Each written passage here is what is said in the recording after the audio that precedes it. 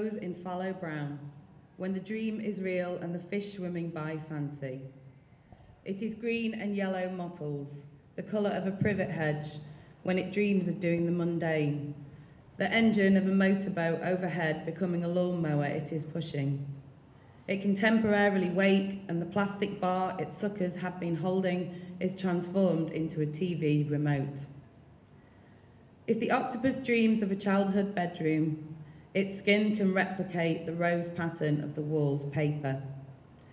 It can reach an arm down to a deeper depth of the ocean, searching for what? Who knows? But when it unfurls, the tip in the empty cold has turned the dark purple brown of a chicken's liver. This colour can spread up the veins to one or all of its hearts. The octopus can blend itself to the environment. It can turn the Arctic white of a calcified dog shit to masquerade itself amongst the bottom of icebergs. When you dream of the octopus, you dream of it pressed to glass. It has no fixed shape. The octopus is boneless and can flatten its body to fit through a hole the size of its eye or a keyhole, one limb pulling the body and the other limbs behind. It could be suckered to the wall above your bedstead, camouflaged as stiff key blue by faro and ball paints. This is also the colour of its blood. The only way to know is to feel for the bumps. You are not insured for this. You could be dreaming of the mundane, and the octopus pours into your dream, a plume of yellow paint blooming underwater, its horizontal, dash-shaped eye puce. As you dream, you might wear the octopus like an aeroplane's oxygen mask. Occasionally, the octopus dreams of a lost lover and glows the orange of the 2-bar fire in a room rented in Whitby. You need not fear it as much as you think.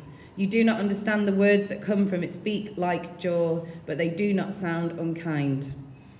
The octopus arrives through Greek, through Latin, through Ainu folklore that precedes the concept of Japan and is still worshipped in some Shinto shrines. You are not sure if it's octopuses or octopi.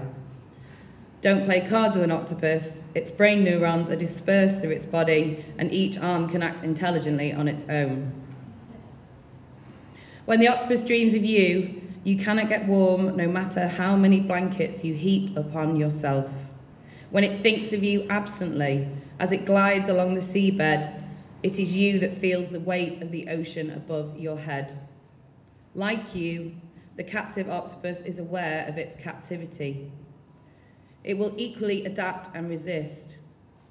A gingham-skinned octopus has been filmed from the inside, opening a jam jar lid. Its intelligence has evolved down an entirely different route to yours.